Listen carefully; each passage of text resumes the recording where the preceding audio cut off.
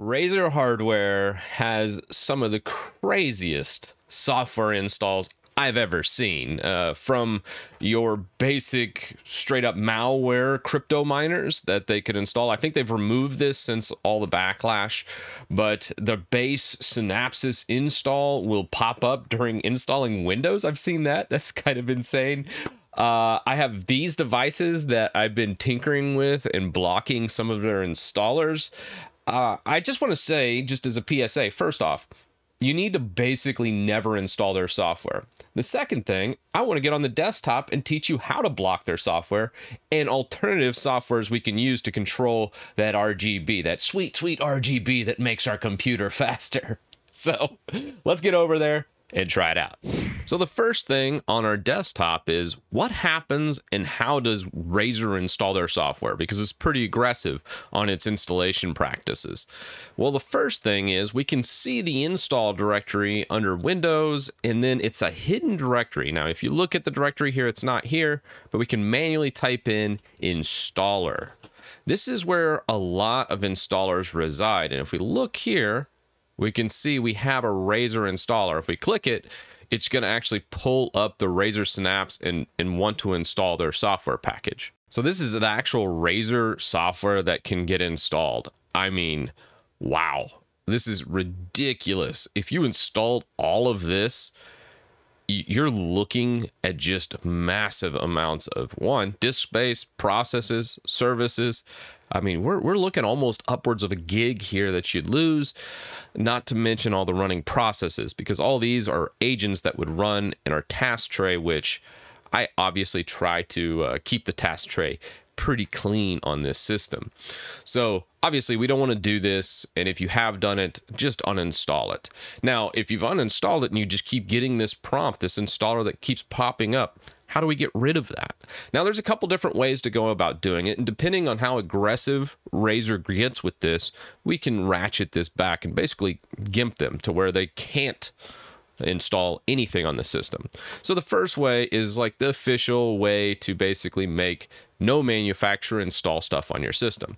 From a start run command, we're just going to go sysdm.cpl. This is an old system way, but everything in Windows, Windows is the oldest operating system in existence, so this has been around since about 2000. And there's a good section in here called Device Installation Settings. We can click that. Now, I made a little script that always turns this off because I never want manufacturers dictating the apps and other things available on my device. I only want to select those drivers and the software that gets installed myself. So I always hit no to this. You'll be able to select it. By default, it's always on yes. This will launch the Razer installer when you plug in a Razer device if it is on yes. So that's the first thing you could disable. But let's say Razer gets around this, or they want to go full malware mode and try to install it even with this on no. Well, I created a little script to basically kill this. Now, I've been getting a lot of messages, and as my other scripts become more popular, there's scripts, which means I don't install anything on your system. People are like, hey, how do I install or uninstall your stuff? I'm like, no.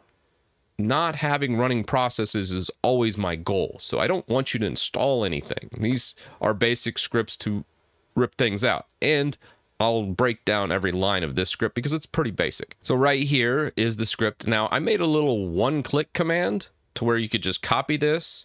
And if we launch a terminal as admin or PowerShell as admin, if you're on Windows 10, we just type that in. And what this goes and does is it deletes the Razer directory in Windows, and then it recreates the Windows directory. One thing most people don't know about me is I was a Windows Server admin. I have over 11 different professional certifications and about 20 years of experience with Windows Server. And I can do some really funky stuff with Windows. The first thing I did here is I set the ACL, or the access control list, to basically allow the system not to write to it. Which means if you go in here, or the system tries to install something or download something to this folder, it's going to deny it access. So this Razer folder, as soon as Razer tries to download something to it, the system's just going to be like, I'm sorry, I don't have the ability to write to it. So that's what that script does, is it deletes everything in the folder, recreates the folder, and then it strips out the system properties if you go into security, but if you look at the system level, there's something that we added a little extra here. And you might be thinking, well, here's all the inherited gray permissions. There's also this really specific deny permission to the write privilege. And that's what I did from a system level, so the system itself can't write to this folder.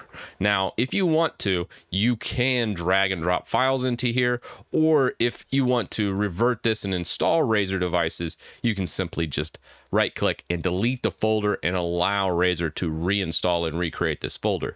But Razer can't go in and delete this, the system can't go in and delete this, and they can't add anything to it. And this time, instead of running it, we're just going to print out the script. We're removing the item Razer path. We're adding Razer path back in as a directory. I'm setting ACL permissions. That's what this does. And then setting the access rule. And then that's it. That's all we're doing here. Very basic script, but one I just couldn't find anywhere, so I went ahead and created it. Now you're going, okay, I need to control my lights. That's the next thing, because fancy lights make things go faster. Look at my system over here.